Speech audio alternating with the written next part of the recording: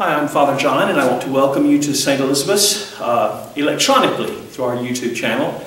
This is our Sunday service for the fifth Sunday in Lent, and I'm glad that Julie, our organist, and two of our choir members, Georgine and Kathy, are able to be with us. We will be modeling viral distancing during the whole service, keeping far apart, and we hope that you are keeping viral distancing at home. We're just delighted that you've chosen to worship through this video. I invite you to imagine that you're here, to put yourself into the presence of God, and to allow God to work in you, and to make your own spiritual contribution to this worship.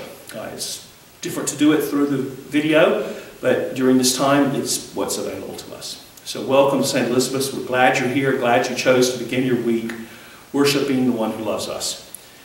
We will hear a prelude and then have a time of silence, and we will stand and sing. You can find the leaflet, if you would like to follow the leaflet, you can find it. A link to it will be located in the description below this video. Thank you so much for worshiping with us.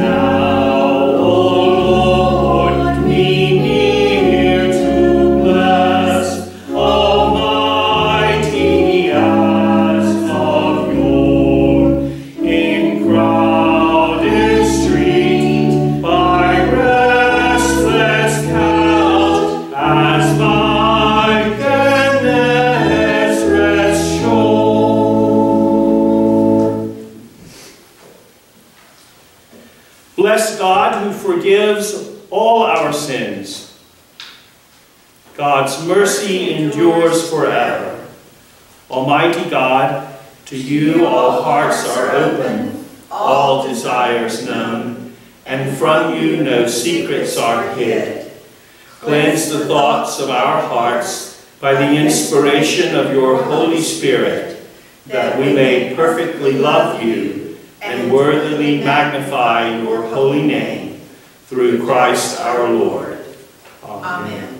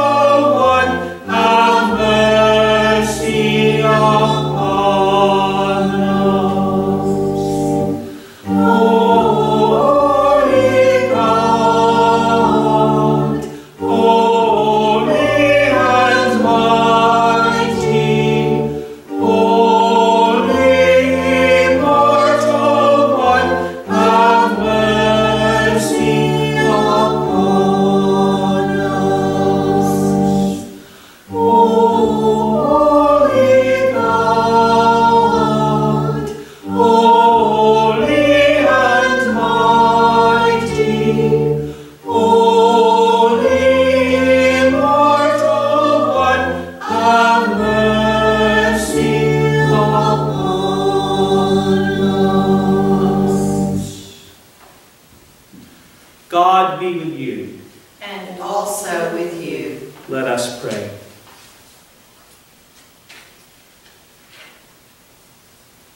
Almighty God, you alone can bring into order the unruly wills and affections of sinners. Grant your people grace to love what you command and desire what you promise, that among the swift and varied changes of the world, our hearts may surely there be fixed where true joys are to be found. Through Jesus Christ our Lord, who lives and reigns with you and the Holy Spirit, one God, now and forever. Amen.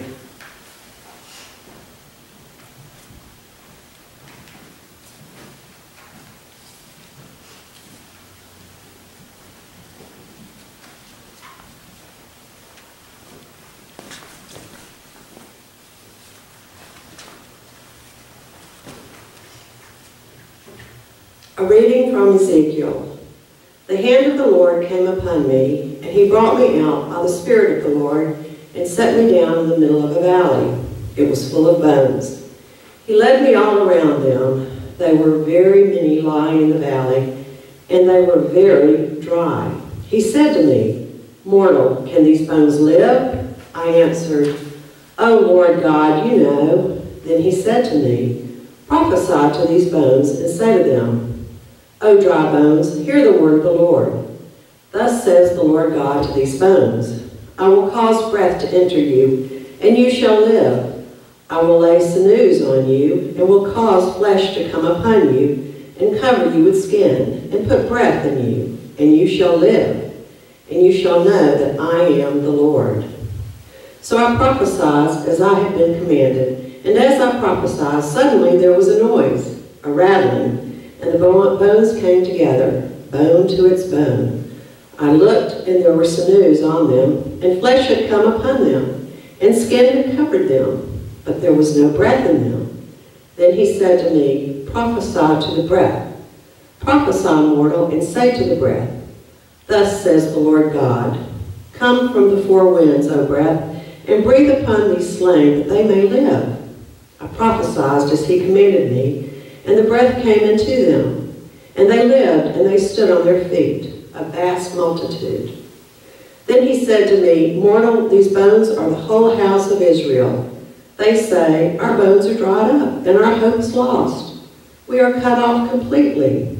Therefore prophesy and say to them, Thus says the Lord God, I am going to open your graves and bring you up from your graves, O my people, and I will bring you back to the land of Israel.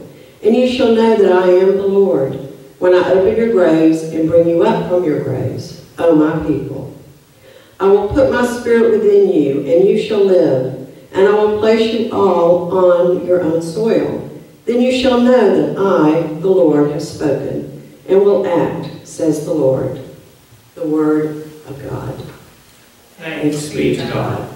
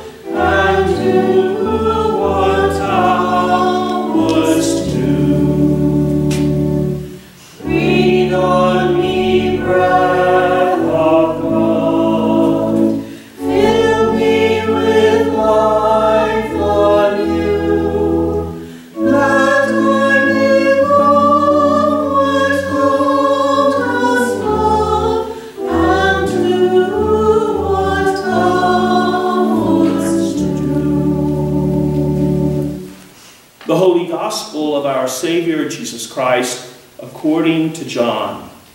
Glory to you, Lord Christ. Now a certain man was ill, Lazarus of Bethany, the village of Mary and her sister Martha. Mary was the one who anointed the Lord with perfume and wiped his feet with her hair. Her brother Lazarus was ill. So the sisters sent a message to Jesus, "Lord, he whom you love is ill." But when Jesus heard it, he said, "This illness does not lead to death. Rather, it is for God's glory, so that the Son of God may be glorified through it." Accordingly, though Jesus loved Martha and her sister and Lazarus, after having heard that Lazarus was ill, he stayed 2 days longer in the place where he was.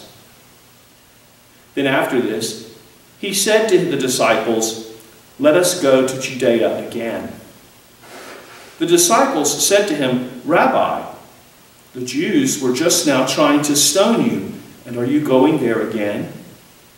Jesus answered, "Are there not 12 hours of daylight?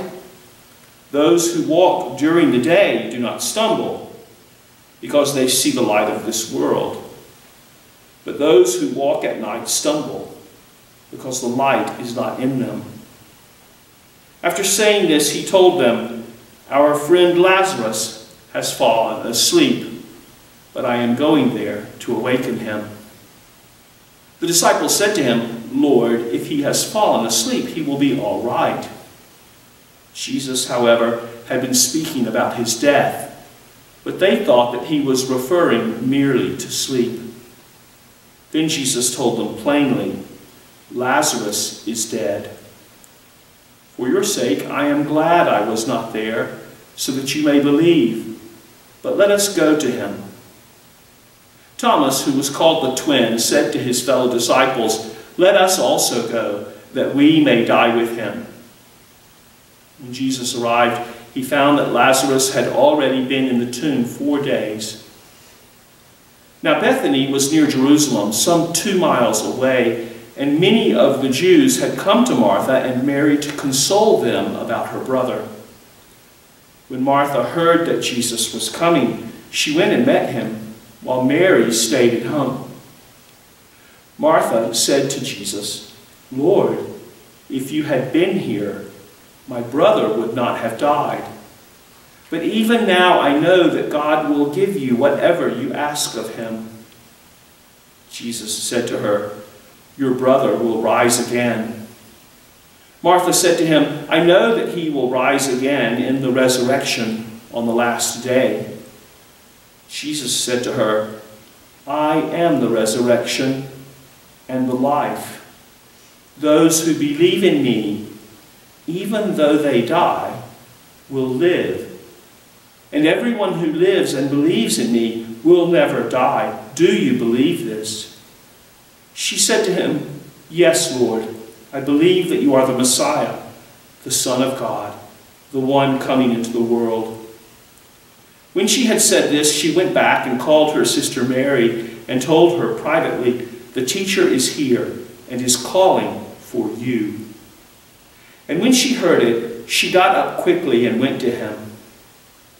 Now Jesus had not yet come to the village, but was still at the place where Martha had met him. The Jews who were with her in the house, consoling her, saw Mary get up quickly and go out. They followed her, because they thought that she was going to the tomb to weep there. When Mary came where Jesus was and saw him, she knelt at his feet and said to him, Lord, if you had been here, my brother would not have died. When Jesus saw her weeping, and the Jews who came with her also weeping, he was greatly disturbed in spirit and deeply moved. He said, Where have you laid him? They said to him, Lord, come and see. Jesus began to weep. So the Jews said, See how he loved him. But some of them said, Could not he who opened the eyes of the blind man have kept this man from dying? Then Jesus, again, greatly disturbed, came to the tomb. It was a cave, and a stone was lying against it. Jesus said, Take away the stone. Martha, the sister of the dead man, said to him, Lord, already there is a stench, because he has been dead 4 days. Jesus said to her, Did I not tell you that if you believed, you would see the glory of God? So they took away the stone. And Jesus looked upward and said, Father, I thank you for having heard me. I knew that you always hear me, but I have said this for the sake of the crowd standing here, so that they may believe that you sent me. When he had said this, he cried with a loud voice, Lazarus, come out. The dead man came out, his hands and feet bound with strips of cloth, and his face wrapped in a cloth. Jesus said to them, Unbind him and let him go. Many of the Jews, therefore, who had come with Mary and had seen what Jesus did, believed in him. The Gospel of the Lord. Praise to you, Lord Christ. In the name of the one holy, living, and triune God. Amen. Please be seated.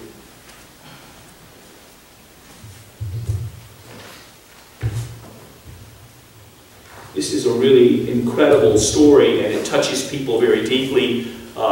It touches people because there's so many elements of it that we can connect to.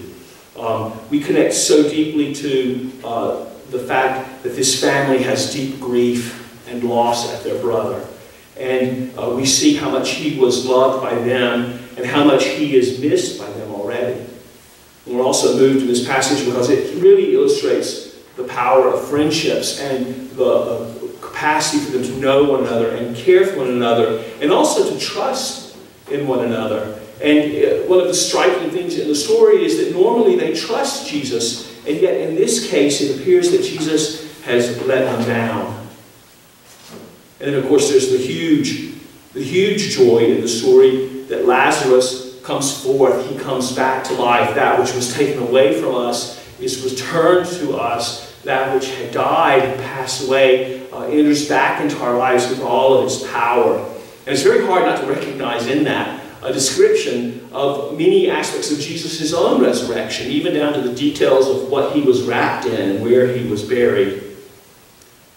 And then, of course, there's two very famous lines In this gospel, which are very meaningful, there's the one where Jesus was deeply moved when he sees the grief of all the people around him.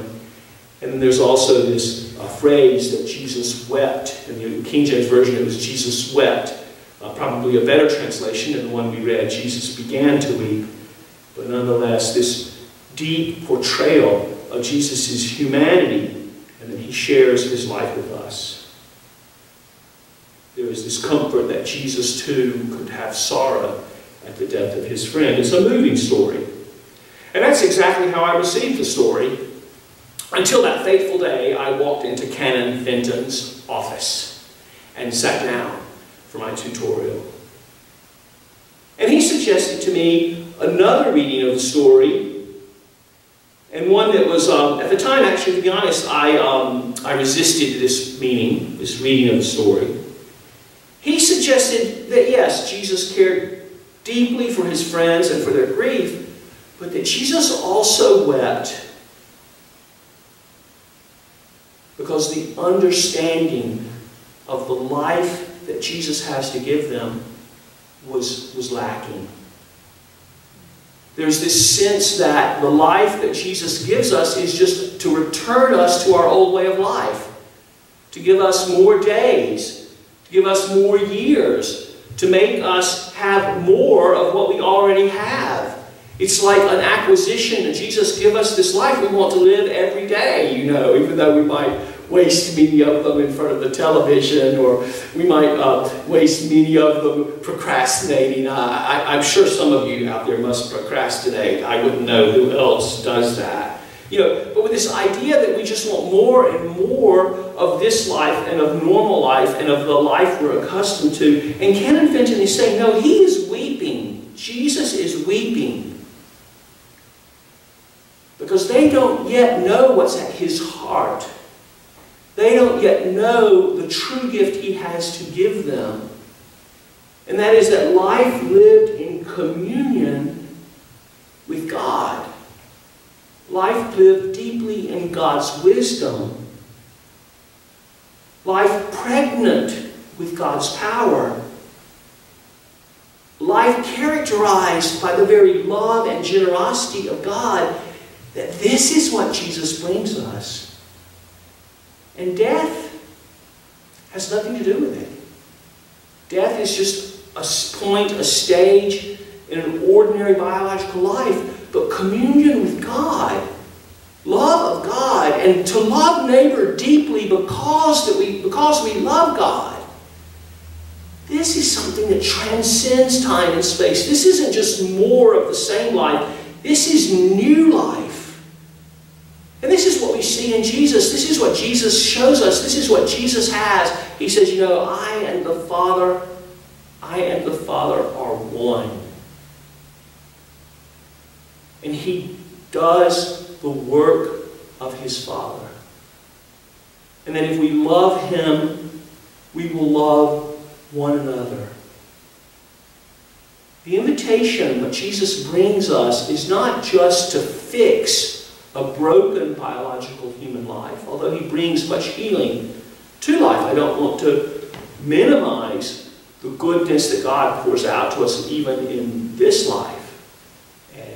But that he is inviting us to live life completely afresh and anew and in wonder.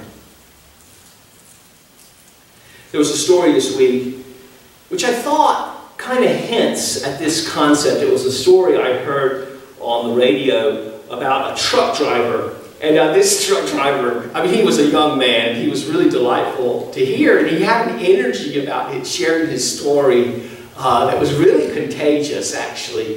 Even through the radio, he had a power and a joy and a depth to him. He was like, you know, the essence of truck driver. And he said that he had come to realize how important his job was.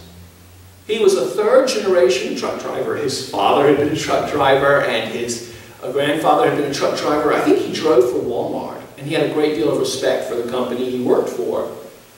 And he said that during this time, when we were all viral distancing. You know, I use the term viral distancing. We're not trying to separate ourselves from each other. We're trying to separate ourselves from the virus and separate our neighbors from the virus. During this time of viral distancing, when people have found they need so many things at home, or they have found that they want to hoard so many things at home, whichever way you want to look at it, the importance of transporting these goods really became real to him. And not only that, he said it's become real to other people. There are people on some of the exit ramps to the interstate near truck stops. They hold signs up that say, "Thank you, truckers." And he became aware that this was not just a way for him to make a living. This was not just a way for him to carry on a family tradition. This was not just a way for him to have an occupation that he loved. This was a uniting thing. He put food on the tables of all of these families sitting at home, wondering how all this is going to turn out. His work became communion. His work became something new and wonderful. And he really appreciated that. At the end, he told the truck drivers, believe, believe. You know, what you're doing is important, and I really am proud of you. And what we're doing together, we're being a team, what we're doing together is wonderful. I think this is what Jesus is asking the people in Bethany to understand. Yes, he could heal Lazarus. He can give Lazarus more life. And that's an important sign of what they call a type, a foretelling of his own resurrection. What he's really trying to tell them is, you can have life of such a depth, of such an abundance, of such a unity with God, a communion with one another, a love. You can be part of the healing of the universe. You can be part of God's creativity, creating new and wonderful things in the realm of the Spirit and in the realm of relationships. He's saying to them, can you realize that the human life can be so much more, and I have come to bring it to you.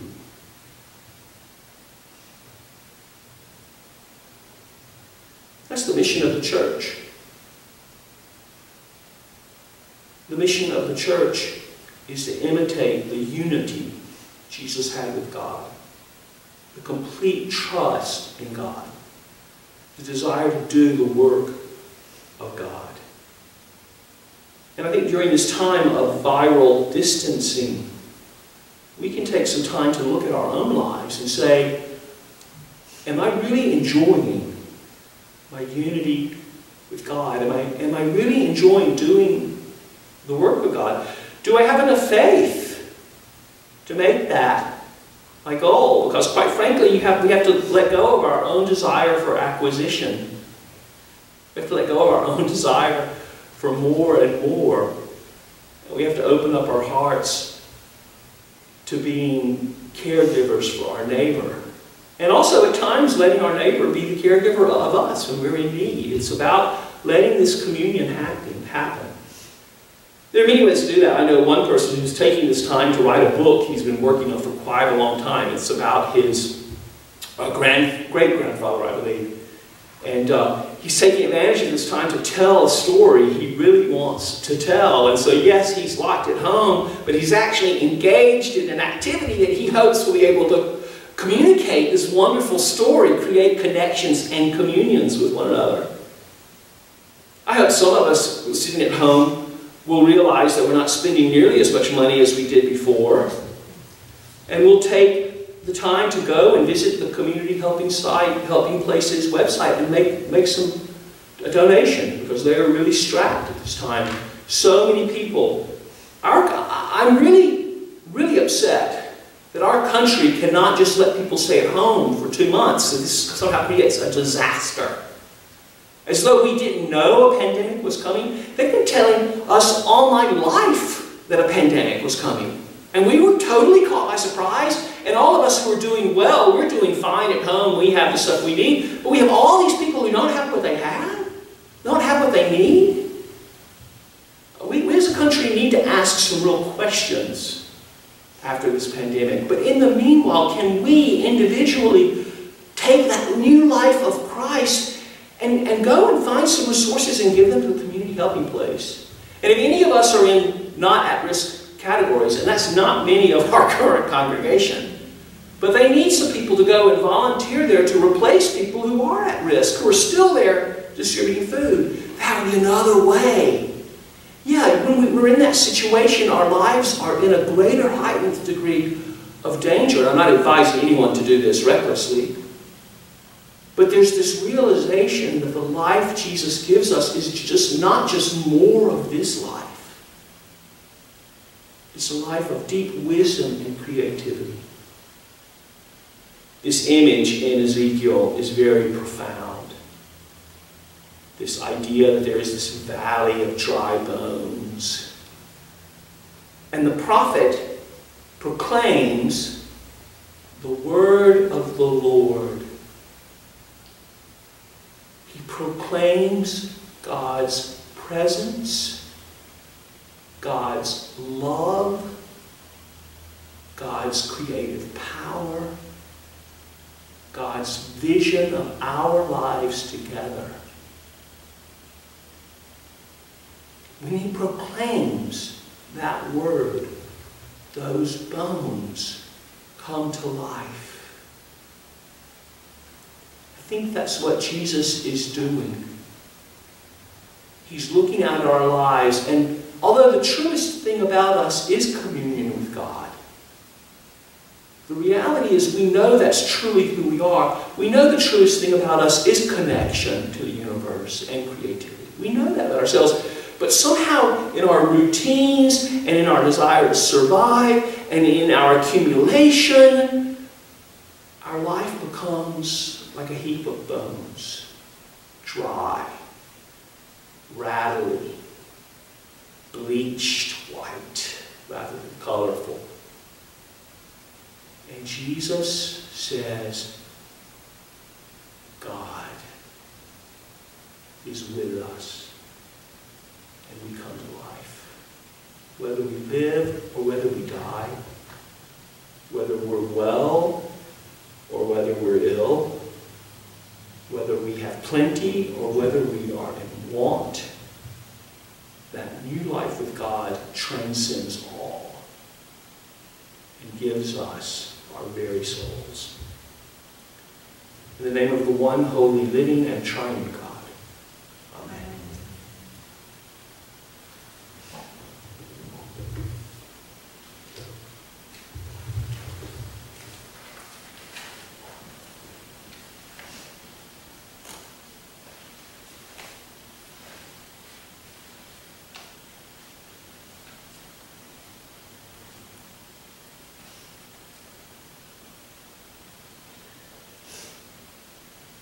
Joining with generations of those who have said yes to the new life of Christ, we stand and proclaim our faith, saying together the Nicene Creed.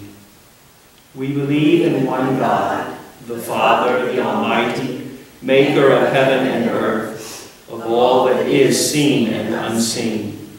We believe in one Lord, Jesus Christ, the only Son of God, eternally begotten of the Father, God from God, light from light, true God from true God, begotten, not made, of one being with the Father. Through him all things were made. For us and for our salvation, he came down from heaven, was incarnate of the Holy Spirit and the Virgin Mary, and became truly human. For our sake he was crucified under Pontius Pilate. He suffered death and was buried. On the third day he rose again in accordance with the Scriptures. He ascended into heaven and is seated at the right hand of the Father. He will come again in glory to judge the living and the dead, and his kingdom will have no end. We believe in the Holy Spirit, the Lord, the giver of life, who proceeds from the Father, who with the Father and the Son is worshipped and glorified, who has spoken through the prophets. We believe in one holy Catholic and Apostolic Church. We acknowledge one baptism for the forgiveness of sins. We look for the resurrection of the dead and the life of the world to come. Amen.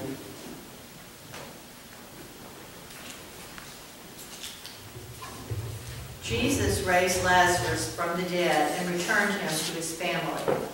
As we prepare for the Paschal feast, let us earnestly beseech God to revive our church and our world for justice and peace. For the Holy Catholic Church throughout the world, sharing the death and resurrection of Christ. Lord, have mercy. For Michael, our presiding bishop, Robert, our bishop, John, Paul, and Walton, our priests, and for all who minister in Christ, and for all who follow the way of love. Lord, have mercy. For all people following Lenten disciplines, and for all who will be baptized at Easter. Lord, have mercy. For all nations, peoples, communities, and families. Lord, have mercy. For Donald, our president, Brian, our governor, Sam, our mayor, Chris, chairperson of the county commissioners, for all who work for the safety of others, especially all in the military. Lord, have mercy. For a swift end to the current pandemic. Lord, have mercy. For our healthcare system, for all who are responding through their actions, and for all who are ill and all who undergo financial and personal difficulty during the pandemic. Lord, have mercy. For Alice, Scott, Sue, Devin, Davis, Pam, Elise, Mary, Jackie, Natalie, Paul, Rosa, Pat, Pete, Henry, Angie, Leonard, Linda, Terry, Mark, Jenna, Dorothy, Russell, Deborah, Kay, Tom, Pat, Christy, Keegan, Brian, and all who desire our prayers. Lord, have mercy. For Warren, Gail, and all those who began a new year of life, and for all those who celebrate another year of life together. Lord, have mercy. For the peacemakers, for all local service organizations, for all who serve others, and for all who are served. Lord, have mercy. For the dying and the dead, especially Dr. Joseph Lowry, and for all who grieve. Lord, have mercy. For our families, friends, and companions, and for all those we love. Lord, have mercy. For the mission of our parish church. Proclaiming God's word, celebrating God's love, sharing God's gifts. Remembering the Blessed Virgin Mary, Blessed Elizabeth of Hungary, and all the saints, let us offer ourselves and one another to the living God through Christ. To you, O Lord. Blessed are you, God of grace, who revives us again and again. Bless us as we prepare for the yearly remembrance of Christ's passion and resurrection, for the life that is eternal. Receive the prayers we offer this day for those in need in every place, and heal all those in trouble of body, mind, or heart. Through Jesus Christ our Lord. Amen.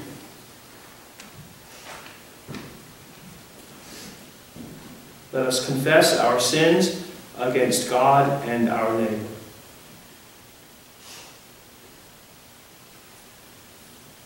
Most merciful God, we confess that we have sinned against you in thought, word, and deed, by what we have done and by what we have left undone.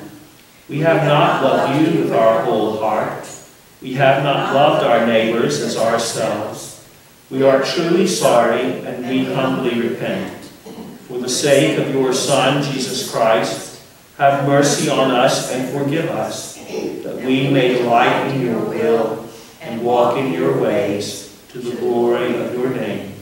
Amen.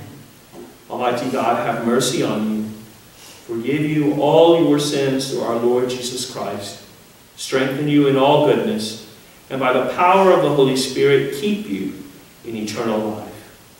Amen. The peace of the Lord be always with you. And also with you.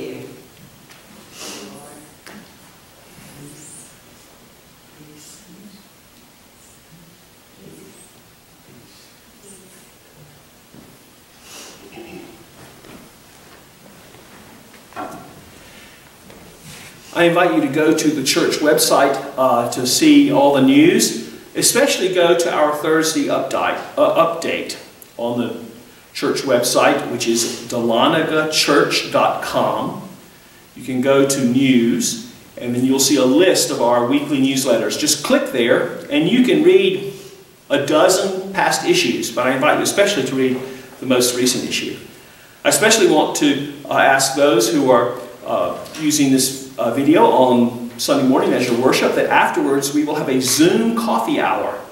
And you just simply have to go to the church website and go to the calendar. I suggest you choose the agenda view, and you'll see the events there. Just click on one, and it will tell you how to come to the Zoom meeting, or where you can go to see some activity that might stream, or where you might go to see a video. So all of that information is right there. I do ask you, although we can't receive the offerings here, I do ask that you will send in your contributions and your pledges to the church. We do need them at this time. The bills continue to come in, but we also understand that you will do what you can do. And we're thankful for anything that you do. If you have a friend or someone that you miss, give them a call. Open the parish directory and call. The executive committee will be tomorrow finding a way to have us be sure that everyone is called. So we're on top of that task. Thank you for visiting with us here. We're about to celebrate Holy Communion, and sadly we cannot have all of you here in the presence to receive communion. I want to assure you that those who truly desire the sacrament in their heart, the prayer book assures us, receive the grace of the Holy Communion. And I will say a prayer for a spiritual communion after the celebration of the Eucharist. I felt there might be some comfort in having a celebration of the Eucharist, even though you were unable to be here. And we can just think delightedly to that time when we will all be back together here. Thank you, and we will now continue our service.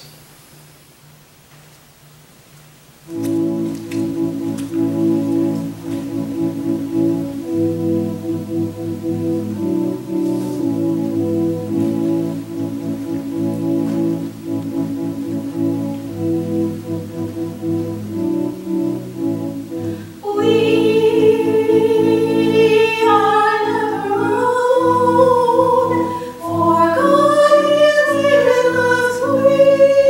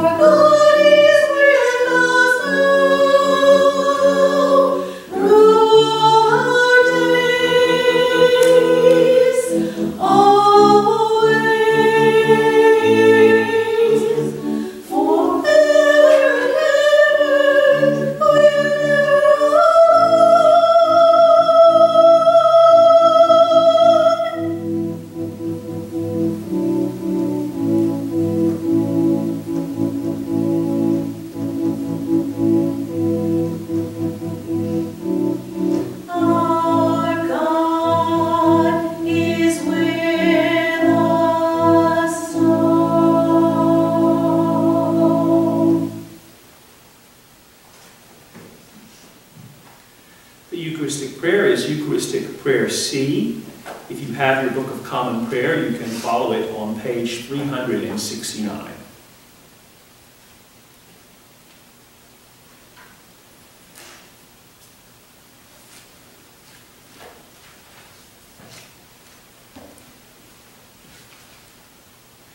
God be with you. And also with you. Lift up your hearts. We lift them to the Lord. Let us give thanks to the Lord our God. It is right to give him thanks and praise. God of all power, ruler of the universe, you are worthy of glory and praise. Glory to you forever and ever.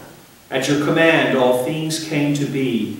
The vast expanse of interstellar space, galaxies, suns, the planets in their courses, and this fragile earth, our island home. By your will they were created and have their being.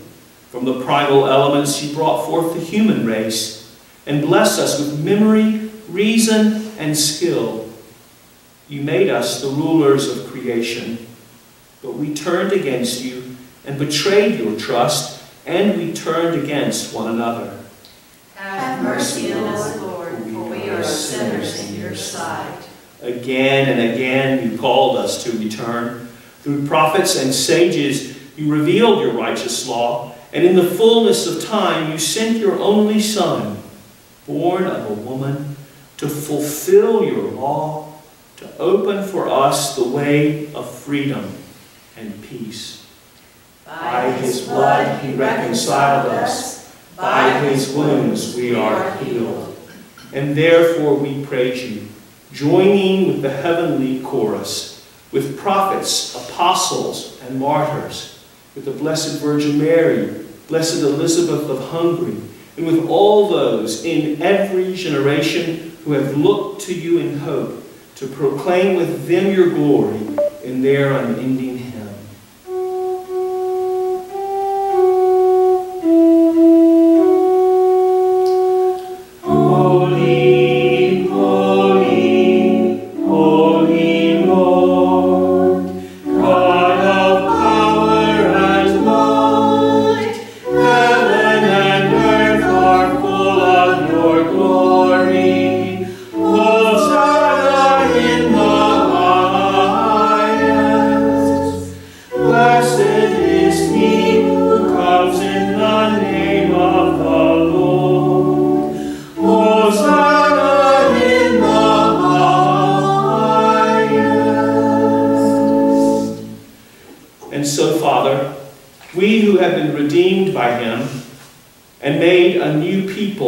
Water and the Spirit, now bring before you these gifts. Sanctify them by your Holy Spirit to be the body and blood of Jesus Christ our Lord. On the night he was betrayed, he took bread, said the blessing, broke the bread, and gave it to his friends and said, "Take, eat. This is my body, which is given for you. Do this for the remembrance of me."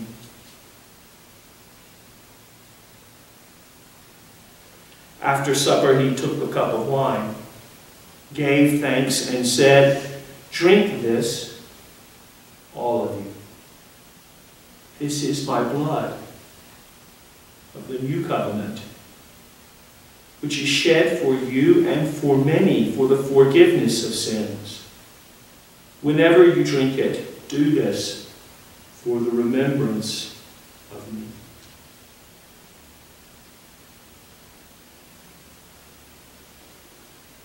Remembering now his work of redemption, and offering to you this sacrifice of thanksgiving, we celebrate his death and resurrection as we await the day of his coming. Lord God of our forebears, God of Abraham, Isaac, and Jacob, God of Miriam, Sarah, and Judith, God and Father of our Lord Jesus Christ, Open our eyes to see your hand at work in the world about us. Deliver us from the presumption of coming to this table for solace only, and not for strength, for pardon only, and not for renewal.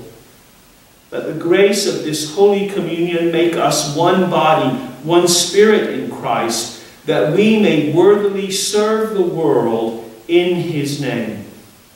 Risen Lord, be known to us in the breaking of the bread. Accept these prayers and praises, Father, through Jesus Christ, our great high priest, to whom with you and the Holy Spirit, your church gives honor, glory, and worship from generation to generation. Amen. Now, as our Savior Christ has taught us, we are bold to say, Our Father, who art in heaven, hallowed be thy name. Thy kingdom come, thy will be done, on earth as it is in heaven. Give us this day our daily bread, and forgive us our trespasses, as we forgive those who trespass against us. And lead us not into temptation, but deliver us from evil. For thine is the kingdom, and the power, and the glory, forever and ever. Amen.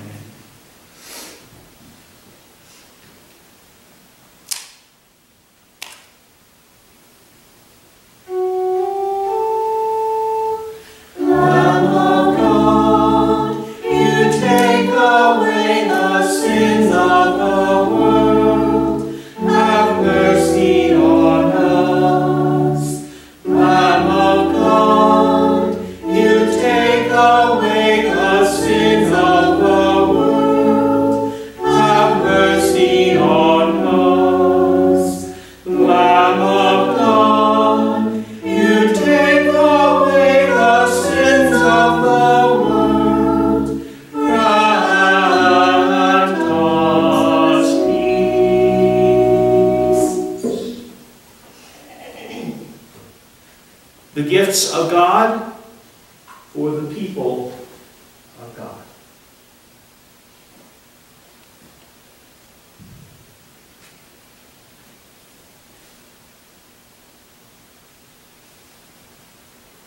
The body of Christ, the bread of heaven.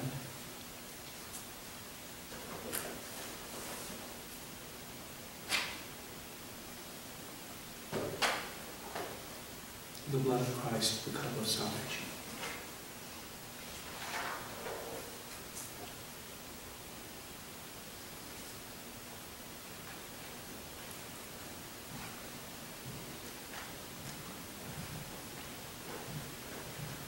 The body of Christ, the bread of heaven.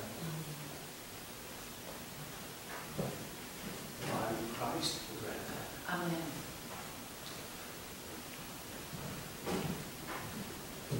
The body of Christ, the bread of heaven.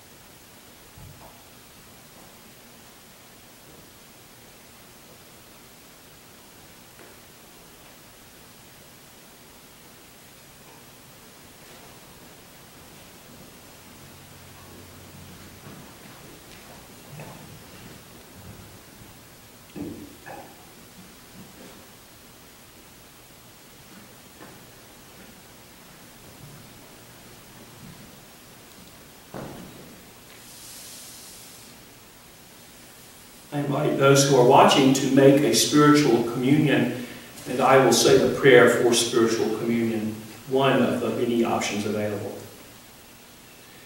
Jesus, you are truly present in the sacrament of Holy Eucharist. I love you above all else, and I desire you in the depths of my soul. Since I cannot now receive you sacramentally, come through the Holy Spirit into my heart with the fullness of your healing and gracious presence. I embrace you and unite myself entirely to you. Never permit me to be separated from you. Amen.